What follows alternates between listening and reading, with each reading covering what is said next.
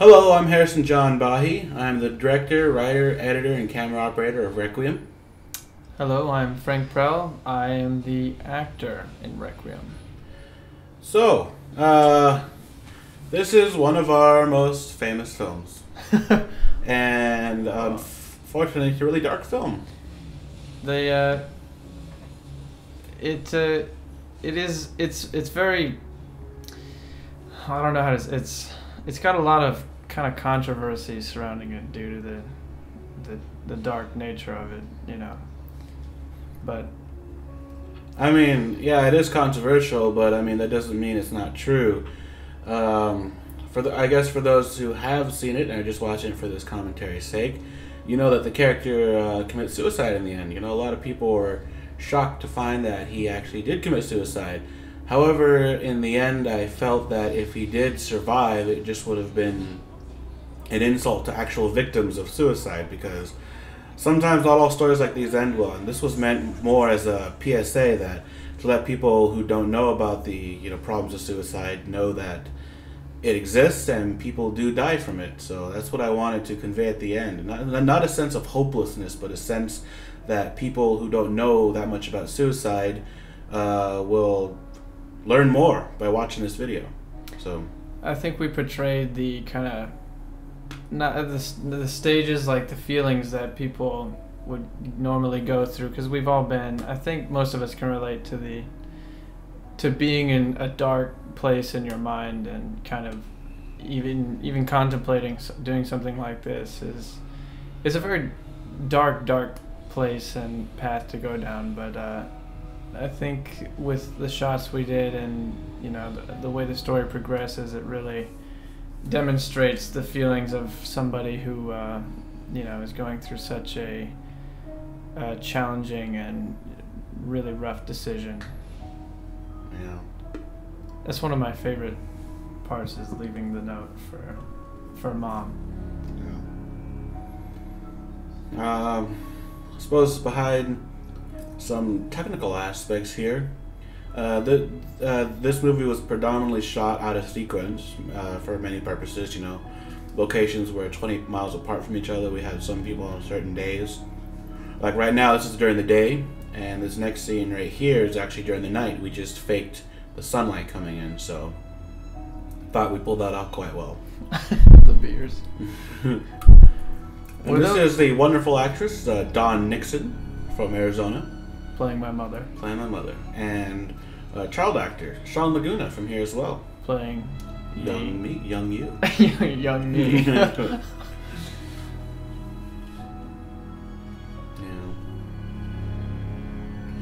And this was shot in Tempe, and this here is shot in Fountain Hills, Arizona, which is next to my hometown, Fort McDowell, Arizona. They're pretty much neighboring towns. So that's why we shot this out of order. This is probably one of the first few things we started shooting. So I think the whole, walking through the park thing that's a great shot, and it's kind of sad seeing this character.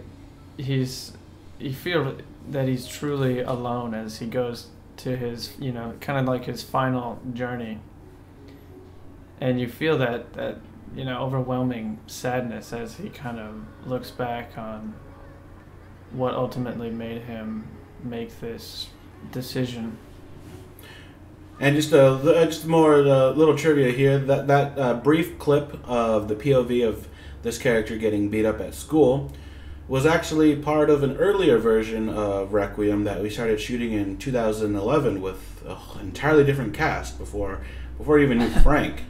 So I decided to port over some of that stuff to this version so we didn't have to shoot it again. So that's really cool. It's just, we shot this in 2012, and we shot the earlier Requiem in 2011 that never really went anywhere. So it's pretty magical to still use footage for the same thing from 2 different years in this one film. Yeah, same project. Hey, can you tell us about that picture? Yeah, that's a obviously real photo of me and Andy, the actor who plays my best friend in this film. Yeah. That Andy right there. We've actually known each other since 5th grade in in elementary school, and we were actually really best friends in 5th grade, and he moved away to California, and it was really sad. And then we ended up both working at Abercrombie and Fitch together. So, and we were kind of reunited years later, and it was really cool that he could play this role in this film. Yeah, it didn't take very long for his scenes. It took maybe about an hour or two to get all of his scenes done. I'm a very fast filmmaker, so we just get what we need and get out of there. So that's why we were able to do that fight scene in the middle of a park with people in it. So yeah, and you know it's kind of awkward since we were yelling and he was punching me, but you know, little kids seemed a little concerned. But nobody was in real danger. It went smoothly. But weren't you pretty? Weren't there some? Or did you trip in that fall? No, you didn't. No, No. That was a staged fall. Ah. You're just fucking with your director. I know, that's acting right there. Mm. And these scenes right here. Oh no, there's nothing really right here. There's just, other than the fact that the great performance from Don Nixon, I was just an all-around great performance right here. You know. I remember the score. I was waiting for you guys to film this in your guest house. Oh yeah. And to help her kind of get into the mind of the scene, you blasted the score to this film that you were going to use. Yeah. Just blasted it so she could hear. It was on its loudest settings. It was a song. Yeah. It was a song from the assassination of Jesse James, Song for Bob. It by itself is just a very powerful song, and Dawn really took that song to heart and used it to fuel her emotions for that scene. And it worked very well because very effective. And it's what we ended up using for a temp score in the end. So I was getting sad just hearing it. And the good thing about the goodbye, because you see, unfortunately, Frank's handwriting looks like a little kid's, so I had to write the goodbye. It's not that bad. It's that bad. Man. I have a shaky hand, but I did actually write it when it shows me writing it in the beginning, and then Harrison kind of replaced it because my handwriting sucks. You know, unfortunately, going back. Unfortunately, this site where we're at, you know, it's a very unfortunate site. I mean, I had shot there a long time ago, like even before Navajo Joe Films was a thing, you know, and recently just found out that this tunnel, is an actual suicide hotspot. From what I've learned, at least 3 people have committed suicide in this tunnel, which I did not know at the time of filming. I honestly just thought it was a great looking location. You know, it just seemed to be a good place for what this film was going for. It wasn't until literally like a few weeks ago, right now in 2013, that I found out that people actually committed suicide in this tunnel. So that's kind of eerie. It is. Having been in there, I don't know. It's the film that we decided to shoot in there is just kind of. You know, it also makes it kind of concerned for myself, too, because people, like, if fans of Navajo Joe Films will find that a lot of our films are really dark in nature, but some people have concerns about my current mental status, and I swear to you, too, yeah. I swear to you that as dark as our films can get, I'm a generally happy person. For the most part. For the most part, you know. But you can really move people with these kind of more seriously toned films, and you know, you have a good way of showcasing that sadness. And oh boy, yeah, this scene right here, man. Oh boy.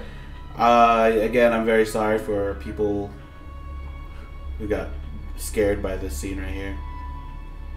Well, I mean, that is what I was going for, but I mean, in the take we actually had me reacting to the the gunshot where I would fall down, but I didn't include that because it just looked too silly. I figured that it was more effective to just hear it but not see it. That's true. Now this is an actual real statistic here. based off of a suicide website. I should hope so. From the U.S. government, and Well, unfortunately, it is true. You know, a lot of people do commit suicide, especially nowadays when